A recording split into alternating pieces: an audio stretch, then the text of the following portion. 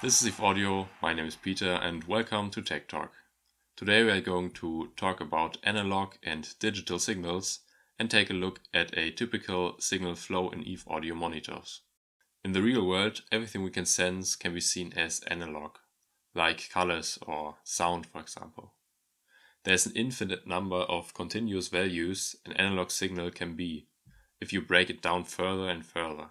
A digital signal, on the other hand, can only display a finite set of limited values. You can imagine it like recording a video. The objects in the real world that you are recording can be seen as an analog signal, whereas the camera itself only records still images that only display that particular moment they are taken in. But a digital signal can also represent an analog signal by taking the still images in tiny steps with very little gaps in between.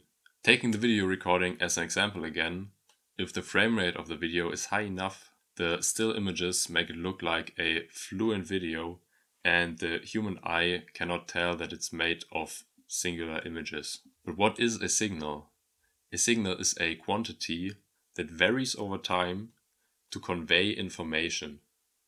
So in our case, that quantity is the voltage level, which changes over time and conveys in the end acoustic information, which is the music that comes out of the speaker. In our electronics, we have to deal with both signals, analog and digital. The monitors have a high quality analog input stage and a high resolution analog to digital converter. The sampling process delivers a quantized signal with a certain bit depth of 16 or 24 bits, and the bit depth has an effect on the noise floor of the output level. In other words, on the maximum possible dynamic range that can be mapped. A dynamic range of 69 decibel can be mapped with 16-bit and 144 decibel with 24-bit. We quantize with a depth of 24-bit. After processing the signal in DSP, a pulse width modulated signal is delivered to the amplifiers and then directed to the woofers as an analog signal. Electronic parts treat analog and digital signals kind of like different languages. Some only understand one of them, some can understand both, and there are parts that translate from one into the other. These parts are called AD converters or DA converters, and an AD converter is integrated in our monitors in front of the DSP unit. But why is AD conversion made anyway? Why not just leave the signal analog? Well, because in the digital domain, much more extensive settings and adjustments of the filters and the signal processing in general, like gain or filtering, limiting, delay, are possible while being far more efficient with much less circuitry effort. And with today's state of the art and the speed of digital signal processors, that is possible with no noticeable time delay. It is commonly misconceived that an analog to digital and back to analog converted signal is distorted or reproduced differently than the original analog input signal. This is correct in bad designs only. As long as the Nyquist-Shannon sampling theorem is not violated, the AD-DA converted signal will be exactly the same as the analog input signal in a defined frequency range.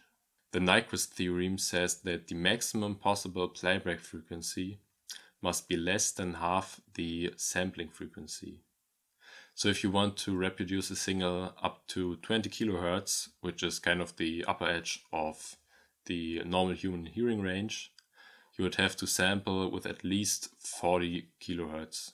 For example, a typical sampling rate of the CD is at 44.1 kHz. We sample at 192 kHz, which is already a lot higher than what you need for 20 kHz.